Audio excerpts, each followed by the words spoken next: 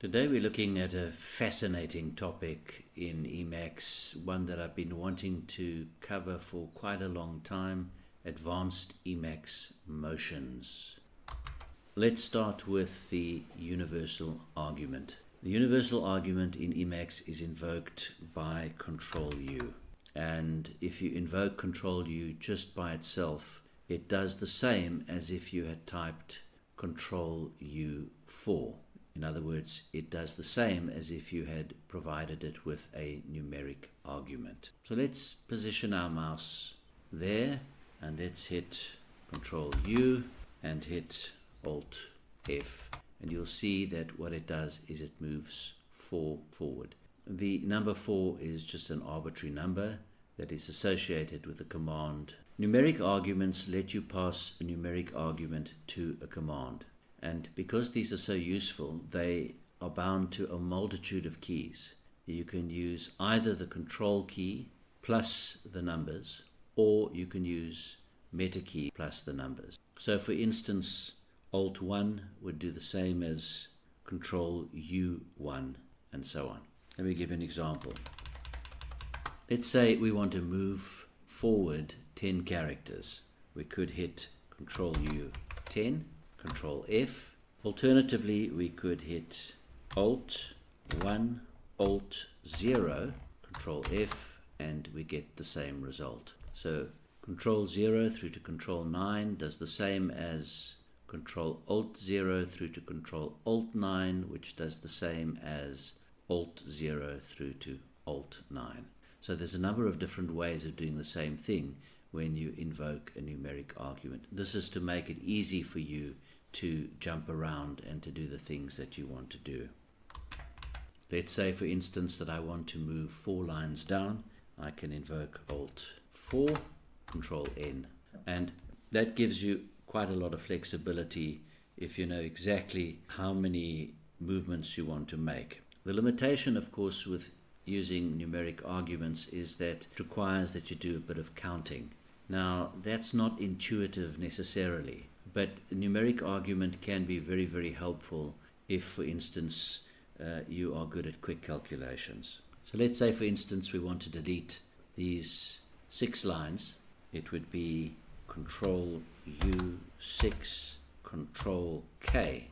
It's also useful to know the negative argument. It's useful for modifying text that you have just typed. The negative argument is bound to Alt minus, Control minus, and Control Alt minus. So let me give you an example of this. Let's say I am typing a word, and I decide now that I want to act on the word that I've just typed. I can invoke Alt minus and then change that to lowercase. Now let's look at the basic movement in Emacs before we get to the more complicated movement. Emacs does support the navigation keys, the arrow keys, the page up, down. It's rather a better idea to create good habits from the start, and that is, instead of using arrow keys to go up and down, left and right, you use the Control-N, Control-P, Control-F, Control-B keys. That keeps your hands in the same sort of vicinity on the keyboard, and it can be very, very useful, and you'll find that your editing is a lot quicker if you do that. Obviously, these commands pertain to single character movements. Now you'll notice I'm scrolling the screen up as well, and that's because I have bound the control up and down arrows to scroll forward and to scroll back. I do tend to like to scroll, and it's not a feature that's built in by default within Emacs. Then we have movement by word. Alt-F and Alt-B move forward and back a word. Just note that what we consider a word to be is important. A word in prose differs from a word in code. You can customize how Emacs understands a word. I have felt that the default behavior is fine for me, and I stick with that. Then we have movement by sentence, and you can also define what a sentence is in Emacs. If you prefer working with smaller regions of text. For instance, if you want Emacs to treat a comma or a colon or a semicolon as parts of a sentence, then you could customize your .emacs accordingly. Alt-E, Alt-A. Then we've got movement by paragraph. The paragraph keys are bound to the less than helpful Control down and Control up by default. I generally don't move by paragraphs, and that's why I've bound those keys to scroll up and scroll down. Another set of keys that I've never found particularly useful is Control V to scroll down one screen and Alt V to scroll up one screen. And what I prefer to do is I prefer to bind Control V and Alt V in such a way that they jump to headings. And my custom commands follow, which you can copy and add to your .emacs. And I have customized these so that they work both in Markdown mode and in org mode. And I've already been putting this into practice for the demonstration of this video. If I hit Control V, you'll notice I go to the next heading. Alt V up. Then very helpful keys. Alt left angle bracket and Alt right angle bracket will take you to the beginning and the end of the buffer respectively. Now the nice thing about these commands is that when you invoke them, they leave mark at the originating position. So let's go to the end of the buffer. Now let's say we want to go back to the place where we were. It would be Control U, Control space, and we're exactly back where we were. Then we have movement by symbolic expression, which is a particular movement that pertains to code, and it's particularly helpful obviously with Emacs Lisp. This command gives you the ability to move by balanced expression or pairs. Common examples are quotes and brackets. Movement by S expression is similar to movement by character and word, only the difference is the prefix, which is Control Alt. Now if you move forward a word, it's Alt F. If you would move back a word, it's Alt B. When you move forward a symbolic expression, it's Control Alt F and Control Alt B. Let's just give you an example here. Control Alt F, take us to the end, and that can easily be combined with Control XE, which then evaluates the expression. Control Alt B takes us back. Now, combined with these keystrokes are another two which are important. Control Alt D, which moves one into a list. So let's invoke that, Control Alt D, and you'll notice that we have moved into the list. And then Control Alt U, which moves us out of the list. Now we come to the real gold, which really makes Emacs movement keys very, very special. And that is Control S, which is iSearch, which moves forward in the buffer, and Control R, which moves backwards in the buffer. Control Alt S and Control Alt R will give you the same thing, except that instead of typing a literal expression, you would type a regular expression. Control S, Control W. In other words, if you invoke Control S to do your search and immediately after invoke Control W, this allows you to select a word for searching, and it's equivalent to Vim's Shift asterisk. Control S, Control W, Control S. Control S, Alt Y searches for text copied to the clipboard. So let's select this text. Let's copy it to the clipboard, Alt W.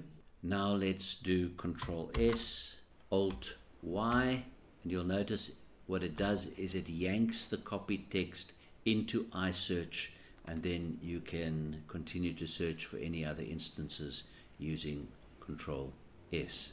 Control S, Alt C, that allows you to search for a term and provides for a case-sensitive search. So let's hit Control S, Alt C, and let's look for provides. Now, you say, well, I thought this was a video on moving about and you showing me how to find things in the buffer. This is where it really gets interesting in Emacs, when you combine Control S with other movement keys. So let's say, for instance, I'm in my buffer and I'm not having access to my mouse, or I don't want to use my mouse, I simply want to use my keyboard. Let's say, for instance, that we're not going to use our mouse and we want to put our cursor on the word especially. Now, with this kind of movement, we need to think a little bit. Before we just try and get there, we need to think, what is the quickest way to that word especially from where I am currently situated in the buffer? Let's do Control S and type ESP. Now, before we type anything else, let's know that once you perform an iSearch in a buffer, you can thereafter make full utilization of all of your movement keys within Emacs. Now, in this instance, the best command to use would be Alt-B, because Alt-B moves backwards a word. Now, notice what happened.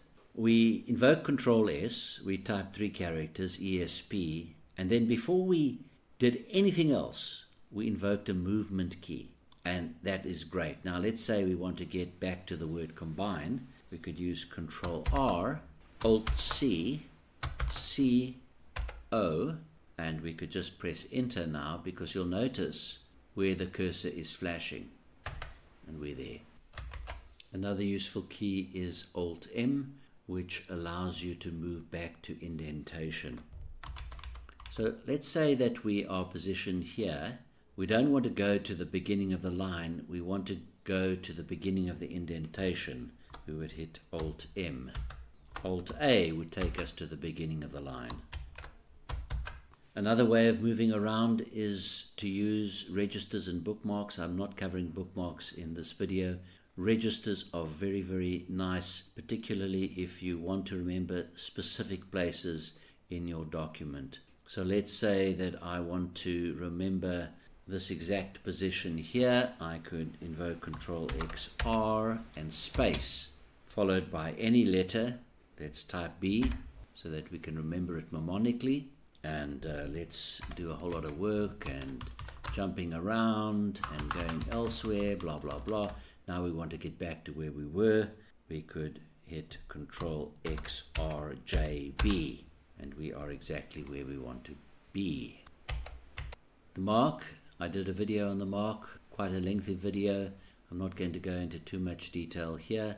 And let's say, for instance, we want to select a portion of text. Now we could toggle point and mark by invoking Control X, Control X, Control G to get out of the selection. Control U, Control Space cycles the items in the mark ring. And if you set this variable set mark command repeat to pop, then to cycle the mark ring, all that you would need to do is invoke Control U, Control Space, and thereafter Control Space. You wouldn't need to keep hitting Control U. A feature which is built into Emacs, which admittedly I don't use very often, is Repositioning Point by invoking Alt-R. And what that does essentially is that it moves the point between the top, center, and bottom by default of the visible window, but without actually scrolling up or down. Another useful feature, but not too well known, is goal column, which controls the vertical trajectory of cursor. It sounds like rocket science, but actually it's extremely simple. It's particularly helpful when you're working with columns. What this will do is it'll keep the cursor in a straight line. So Control X, Control N. You'll get a warning when you first invoke this command because Emacs thinks you'll get confused by it.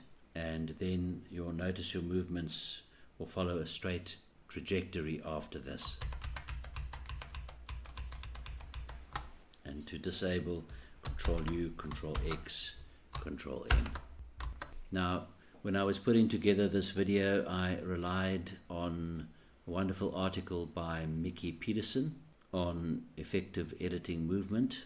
This article can be found here. I haven't followed the article slavishly. I've also added my own thoughts and 2 pennies worth. One final little bit of advice when you learn movements in Emacs. Avoid the temptation to experiment too much with other text editors. When it comes to movement, to have absolute clarity as to how to proceed. Otherwise, you're going to confuse the movements with the movements in another, and that's not what you're wanting to achieve. And I guarantee you, if you take the prescriptions that I've laid out in this video and you put them into practice, you will find that you move through a buffer in Emacs at lightning speed. Take care, folks.